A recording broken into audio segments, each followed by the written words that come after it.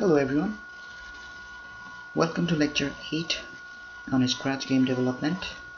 So today we will have our first game. You can see our game is going to be a simple guess my number game. So I believe that from lecture 1 to 7 you have ideas about basics, block programming, and also you know how to get your sprites, how can you modify your sprites. Later on I'll show you how can you modify your sprites to do certain jobs, but for now let's see how this game is going to work. Alright, so a simple guess my number game. So let's change the name, guess my number. So initially let's delete the cat. Let's get a new sprite. So remember, we can choose a sprite by choosing a category. So if you're looking at people, you can see we have only people here. So I'm going to choose wizard 2, then say OK. So how this game is going to work, let me show you. First thing, let's say you have a number in your mind. Let's say the number is 20. Okay, but the player who is going to play your game, he or she doesn't know what is this number. Okay, so this number is hidden.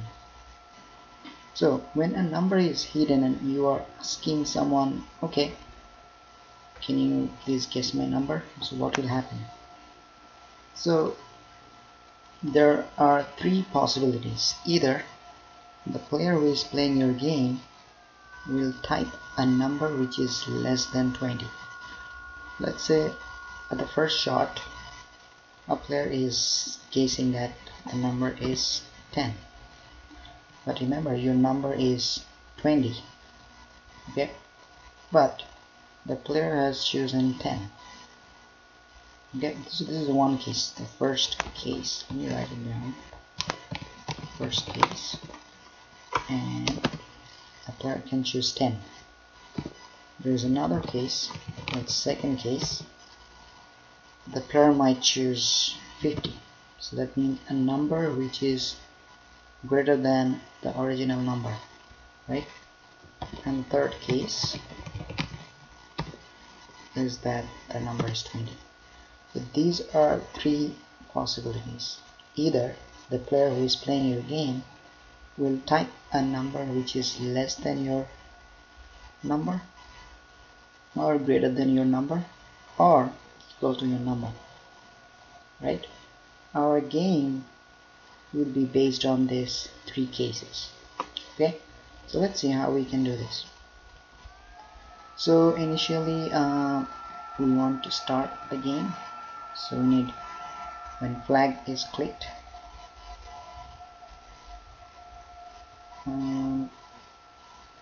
my internet connection is kind of slow. Let's reconnect.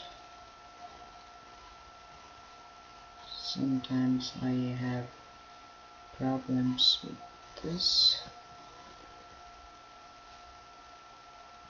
Alright, that should be okay. Let's try to reload. Yeah, the things were not saved. Sorry about that. So let's get the character quickly.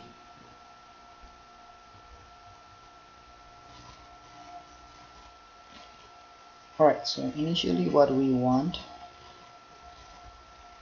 is to move our sprite in the middle. So when you want to move in the middle, remember you need a block which says 0 0.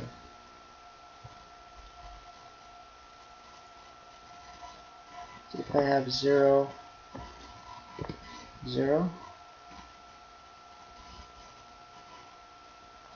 so if I click flag, see it's moved in the middle, right? So now remember, when you start the game, this is you, okay? Wizard 2, that's you, and someone is going to play the game, right? So you, that means Wizard 2 will be asking a question. So asking a question is where I have to go to sensing, and I'm going to ask what? Guess my number, or I can say please guess my number. Please guess my number. Okay. Okay, I think having some problem. Let's fix this problem. Just a second. Sorry about the problem. So let's get started again. So remember, when you start the game, you want to ask a question, right? That please guess my number. Please guess my number. Right? And I'm gonna use forever loop. So you're saying ask what? Please guess my number and wait. So let's see what happens. You're saying please guess my number, and it gives you a box where you can type the number, right? So these are the three cases, remember. So you can start typing a number. Alright, next, very important thing to remember, whatever you type here, it becomes answer, right? So I'm gonna choose that answer. So this is block that is receiving whatever you type in this box, okay? And we're gonna work with this. I'm gonna choose 3 of them for now, and let's remember that we have 3 cases: first case, second case, and third case. Okay, so you're gonna check what happens. So first we're gonna check equal, then we'll say less than, then we'll check greater than. So I'm gonna check if the answer is equal to my number, then I'm gonna check if answer is equal to less than my number. In the third case, I'm gonna choose what? Less than. Okay, so these are the 3 cases. So if I look at the list again, so first case, less than. Let's organize them. So first case is less than, second case is greater than, the third case is equal. So I'm going to check what? If answer is less than my number, right? So we need if. So first case is what? If answer is equal what? Less than my number. Remember, we still haven't chosen our number. So in this case, let's choose 21. So 21 is the number that is in your mind, and you want the player to find this number 21. Okay, so this is our first case. So if answer is less than 21, what do you want to do? So we want to give the player a hint that okay, you have typed something wrong. Okay, so under looks we're gonna say something. So remember, he typed, first case is what? The player is going to type a number less than 21. So you're gonna give a small hint that's saying bigger.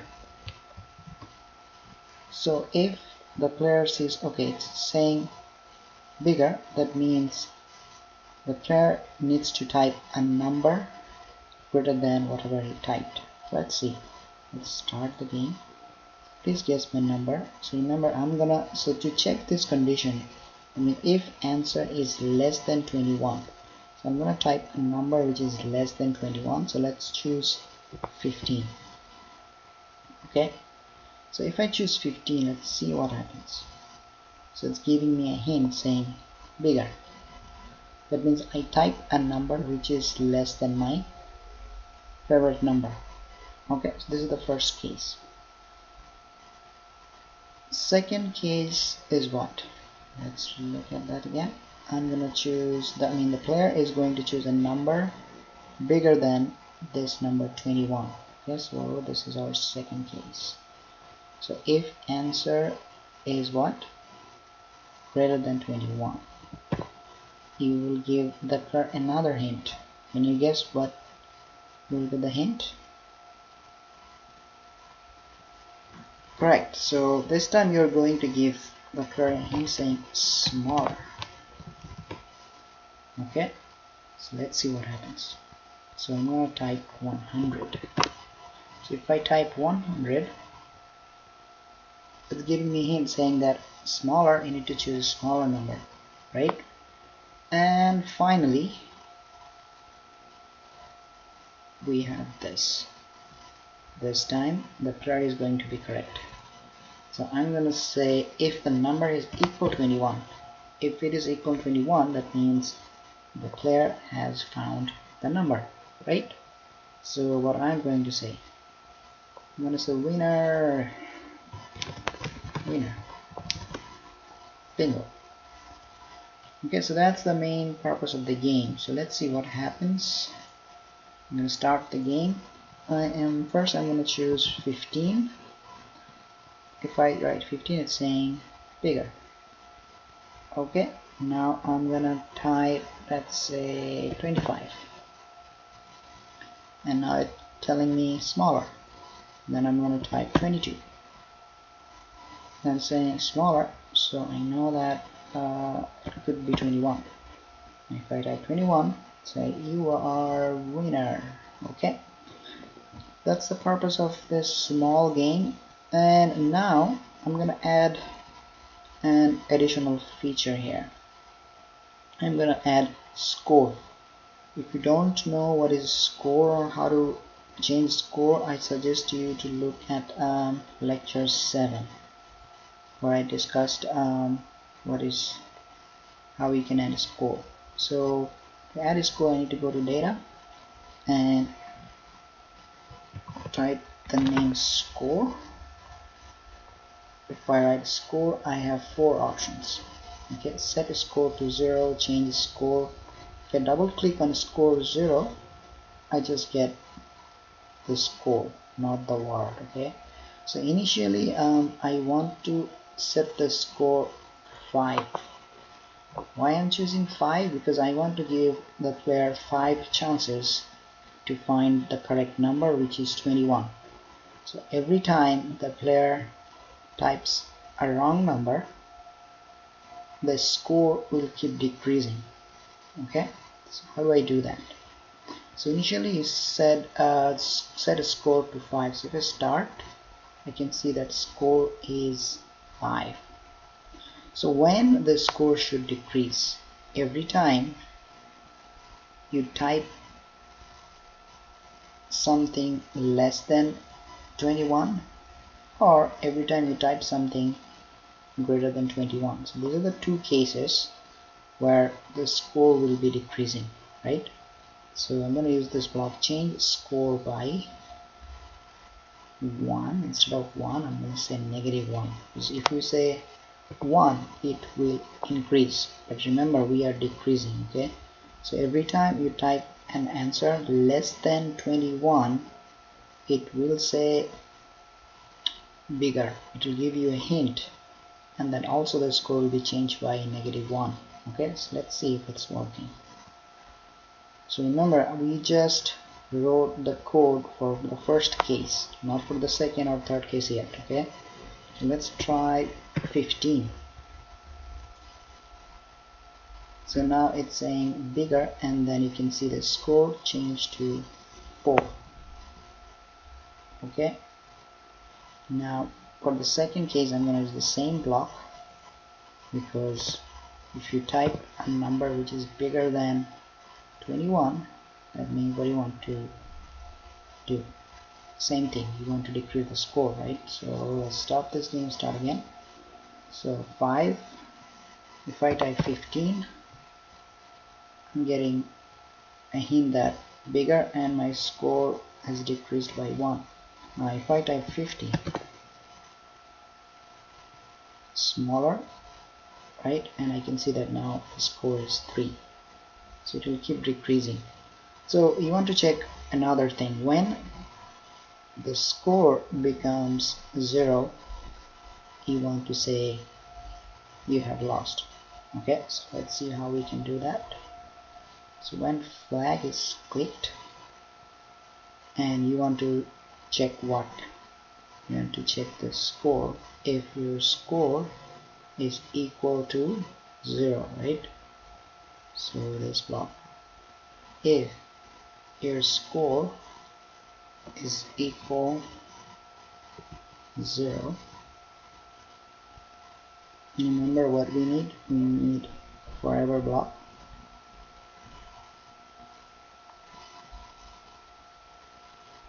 First we need if block and then forever block, right?